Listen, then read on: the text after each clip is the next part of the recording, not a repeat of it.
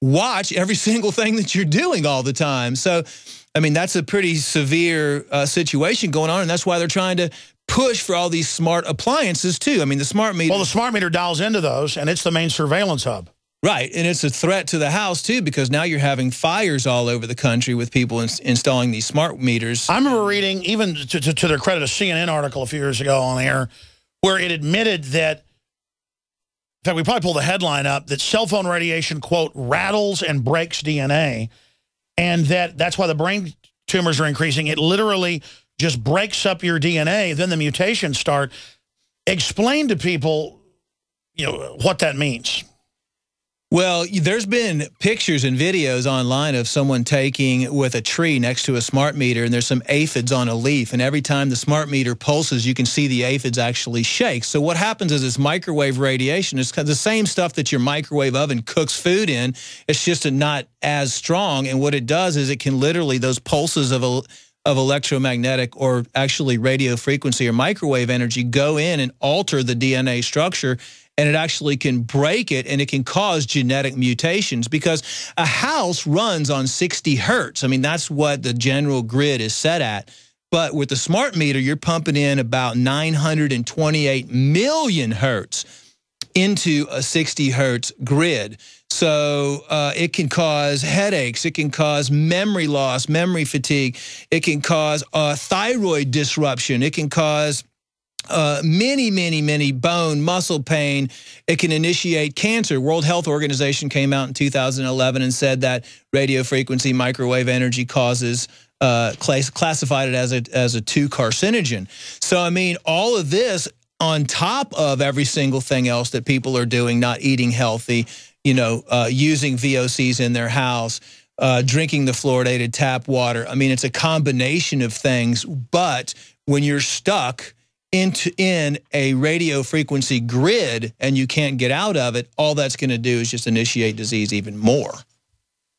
But I remember in the 90s, there were literally, because I read the news every day, thousands of news articles, hundreds a year, mainline going, no, cell phones do cause brain cancer.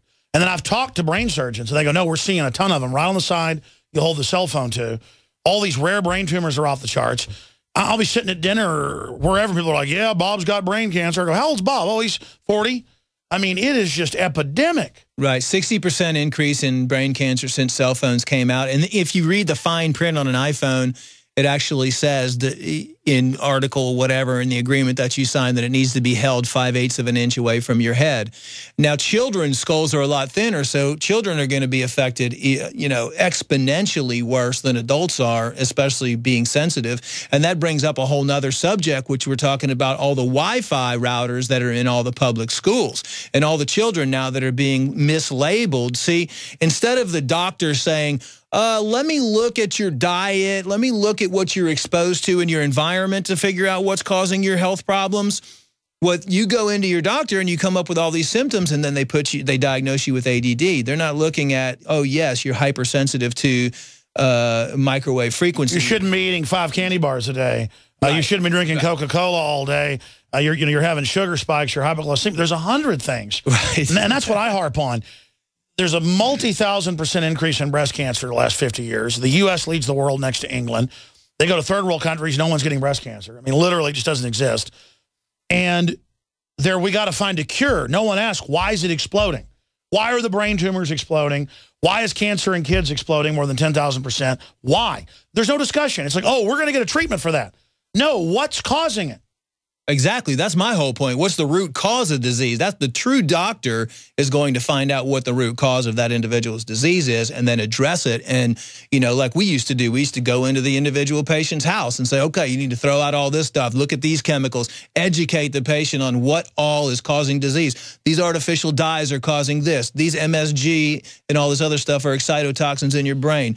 This stuff, the artificial sweeteners are, contributing to this. Here's you're sleeping with your laptop on your lap at night. You have chemicals, toxic chemicals that you're cleaning with. You know, all these things are contributing to disease, and it's very simple.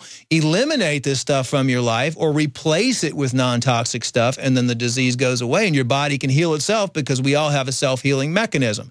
It's like breast cancer. Okay, what's causing breast cancer? Too much estrogen, not enough testosterone, iodine deficiency, and women wearing bras and putting their cell phones right in their bras. Oh, yeah, have you noticed women put their cell phones in their bras? I see it all the time. They walk around with their cell phone. For those that don't know, cell phones are always on, sending data back and forth. That's right. And smart meters are, too. They say that smart meters only pulse a couple times a day, but they're on all day long pulsing. I mean, they're relaying information to other smart meters. And now they're talking about putting Wi-Fi, you know. Stay there, stay there. Clean you guys holding. And it's perfect timing that you guys held because they just announced minutes ago. It's up on Infowars.com, DrudgeReport.com. CBS Los Angeles, we'll put that article up on screen. NBA suspends Clippers owner Donald Sterling, imposes $2.5 million fine. Folks, if people want to boycott and run the team out of business, and then he has to sell it for nothing and loses his money, that's how you punish him. They set the precedent over free speech. How do you expel someone who owns the team? That'd be like if a player had a $20 million contract and said something racist. I mean, can you fire him, or is it in the contract? Well, Sterling doesn't, I don't think, have a contract. He's going to have antitrust suits big time over this. It's going to turn into a huge mess. And if it prevails, this is a major blow against free speech. So I don't know where this is going, but I mean, I'm not sad for him personally, but I'm sad for the First Amendment. Ronell in New York, thanks for holding. You're awesome for doing that. What's your take on this whole thing? Hi, Alex. Yes, sir. I think that it really is a distraction so that they can come up with what is the next thing that they're going to stage. Well, I think the next thing is you can't say the word fiesta. That's now racist. Mm-hmm. Like you say, let's have a fiesta party. And then you know, for your kid. I've had parties for my kids that were fiesta birthday parties where you had piñatas. I didn't know that was racist. I thought kids had fun beating piñatas. Dr. Grip, have your kids ever had a piñata? Absolutely. And that was because you were deeply against Hispanics? No, just because they wanted to have a piñata. And then when you go to a Mexican food restaurant, though, it's because you don't like Mexicans, right? No, it's because I like Mexican food. Exactly. But this is where it's going. I think that's where it's going. They'll use a few old fossils like Sterling to, like, demonize the First Amendment. But, I mean, you held a long time. What's your take on this?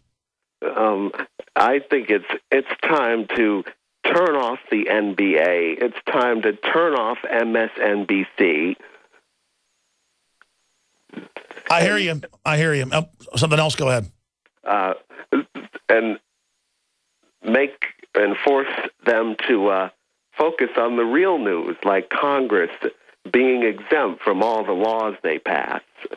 Exactly. That's the real discrimination. Great point, Ronell. Chris in Minnesota, thanks for holding. You're on the air. Go ahead. Hey, Alex, can you hear me? Yes, sir. Hey, thanks for taking my call. Yeah, absolutely, Alex. This is a distraction. I love your show, and I love how you're exposing that the Democratic Party is the racist party.